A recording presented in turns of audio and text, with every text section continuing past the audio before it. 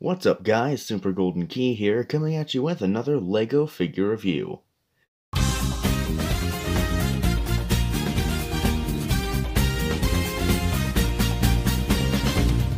So today we're going to be taking a look at my custom LEGO G1 Optimus Prime. Now I am pretty proud of how this thing turned out. I think the vehicle mode looks good, the robot mode looks good. I built a little trailer for him, which I think turned out pretty well as well. Turned out as good as it can for a big gray box. So you want to remove this. The trailer just attaches in this little hole there in the back you just put in there. You're going to take that out. And here's the trunk mode on its own. It's pretty good. You can kind of see the head there in the back, but there was really no fixing that. It's just kind of the way it turned out, but it's not that big of a deal. So, let's get on to the transformation, since posability isn't really a factor considering it's a truck. For transformation, you're going to want to take the feet and lift them up like that. You're going to want to take the waist, move it like that. Then you're going to want to straighten that out. You're going to want to untab the arms from the bottom of the cab there, like that, and then bring that outwards, like that, and then rotate the arms. Or you want to rotate it like that? No, and keep it like that. There's one side, and you're going to want to do the same to the other side. Untab here. Whoops, that came off. So you want to get arm out, rotate bicep, get that like that. Okay, then you are going to want to go to the waist, lift these up, then you are going to want to rotate. Whoa. You're going to want to rotate the legs like that. Get those out of the way there. Then you're going to want to take the wheels and flip them. Nope, you don't want to pop them off. You want to take and flip them back to the other side, like so. Then you're going to want to take the legs, move them back, like, now, come on now. Take the legs, move them backwards like that, and like that. Then you're going to want to take the waist and take this part right here and just tab it into the waist section right there. Get that all nice like, then close it up. Then you're going to want to go to the back here, rotate this and push it up like that. Same on this side, just get those nice like that. Then you are going to want to go to the top here. Now this part is kind of finicky. You're going to want to lift this up like that, rotate it down a bit, and then rotate this part, and then just try to get this out of the way like that.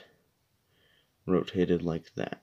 And you're going to want to rotate both of these parts at the same time. Come on. Come on. There we go. Come on. Get in there, you freak. You son of a... Oh, I'm gonna flipping kill you. I'm going to murder you. So eventually, through enough finagling, you're going to get it like that. Then you're just going to rotate it back, get the head into place there, just get it situated there, flip the antennae, ear things, whatever they're called, up like that. Get this all straightened out, and there you have him in his robot mode. Now, I really like the robot mode. I think this turned out really nice. I like the proportions. I like the way it turned out. The back is a little messy, but other than that, I think it looks pretty good. So the articulation is pretty nice as well. So the head can rotate. The head can rotate. Son of the head can rotate side to side, like so. The arms can move out, forwards, and also on a bit of a butterfly joint. The elbows are on a ball joint, so they can bend in about that far, and they can rotate. I like how the waist turned out, so you can flip this up to get some leg rotation. Not a super high kick, but, I mean, it's as good as it's gonna get. The legs can move out that far, and they can not really move back due to the kibble there. The knees can rotate there, and then they can also bend. Again, not that much, but that's to be expected. And the feet can move down, and they can pivot a small amount. So the articulation is pretty decent on this guy. Nothing too what's wrong with me? So that's pretty much it for the articulation on this guy. Nothing too fantastic, but it's enough to get the job done. Now we can get on to his accessories, which are stored in his trailer. So I'm going to open that up and just get everything out of there. Close it back up. So we have this little thing right here. So this is what's used to have him hold it. So here he has his gun.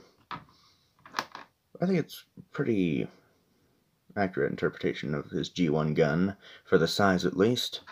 So I'm going to plug that onto that, and then take it and plug it into the bottom of his arm there, like that, and you can get him to hold his gun. Like that, technically. And then, for his axe, you are going to want to get that off, and take this, fold that up, and then plug that in right there. Now he's holding his axe, which looks pretty cool, I think. So, overall, I think this figure is pretty good, except for some minor stability issues, but it looks, I think it's one of the best things that I've made. That's stupid.